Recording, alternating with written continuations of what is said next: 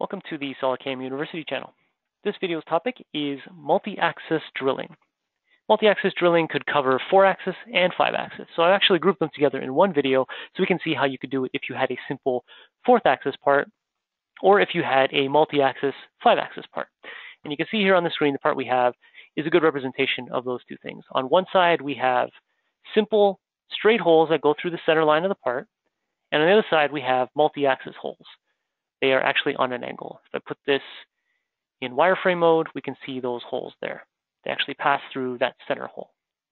So I'll show you how to do both of those. Now, for the simple holes that go through the center line of the part, we can use a simple drilling operation. We'll just go add milling, drilling, and in the Mach 1 position 1, the setup axis, there's no need for an index plane here. We just go right to the setup axis. Instead of just going right in there and choosing a drilling hole, I'll actually click on this little arrow first and say, the geometry I'm about to select, I want this to be around the 4th axis. So I click on that. Now when I go to choose my geometry, I can still choose a face to auto-select all my holes. But now that I've said to do it around the 4th axis, I'm looking for a cylindrical face. Now, the 4th axis in this case will be the z-axis. So I'll make sure to click around z. Choose that face, and it automatically finds all the holes on that face. The hole is defined by a complete circle on that face. Click the green check mark. That's my drill geometry. After that, the rest of this is the same sort of drill operation you would have created in any other mill module. Just choose my tool, choose my levels. In this case, we're just going to go down to, I think it's this point right here, and so forth. Save and calculate. And we have our 4th axis. And all that was just clicking right here around 4th axis. Okay, so that is 4-axis drilling. If the part though is not down the center line, if the drilled holes do not pass through the center line of the part, they are not 4-axis holes. They end up being 5-axis holes. So how would we handle 5-axis holes? Well, that would be under multi-axis drilling.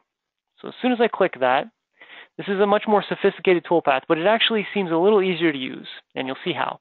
So again, Mach 1 position 1 is our setup axis. Whenever you're doing 5-axis code, it's usually Mach 1 position 1, the setup axis. We go to geometry, and my drill geometry, it just gives me the one button to click on, so I just say new. What it's going to do here is it will automatically find all the holes. Holes defined by nice cylindrical geometry. So in this case, if I just click find holes, it finds all the groups of holes possible on this part. So the same 4-axis holes that we saw there, that is shape group 1. Shape group 2 is that large center hole there. And then shape group 3 are my 5-axis holes. Okay. With this one toolpath, I could do all of those, especially since this is a 5-axis machine, so I literally could do all those. But since I already did the first 4-axis holes in group 1, I'm going to get rid of those. So just right-click, remove. Group 2 is a different size of drill either way, so I probably don't even want to use that in this particular toolpath. But again, it's the center hole. I might have done that on my lathe, or I might have done that somewhere else. Doesn't matter. I don't want that included on this particular one here. Now, these are the 5-axis holes, the ones that are at the angle. These are what I was using this toolpath to achieve. But you'll see that the normals, or the directions of each of those holes, they differ. Only 4 of them are in the correct direction. So all I have to do is click on the plus sign, and then I can review each one. So that is in the wrong direction. I'll click reverse. That's the correct direction. That's the wrong direction. So again, I'll just go through this and reverse each one. Each incorrect hole. Okay, so all 8 holes should be in the correct direction. So I click the green check mark. Obviously, I can always click show. Make sure I got all my drill points correct. Tool, just like we would in a regular drilling operation, I'll just choose my tool. My levels, in this case, because we're dealing with a 5-axis toolpath, I can change my clearance level to a cylinder. This way, I'll change it to a clearance cylinder that has a radius of 5 inches in the around the z-axis. Go to technology, same setup as before. I can choose my drill cycles if I like. Tool axis control. If these holes could come out as a 4-axis code, we would set that up as a 4-axis. But again, this is 5-axis, so I'll leave it as 5-axis, and it has the same gouge deck controls as you would have seen in the other 5-axis toolpaths. So as soon as I click Save and Calculate, we now have all 8 holes milled at that angle there. So multi-axis drilling is essentially easy as long as the geometry yields itself.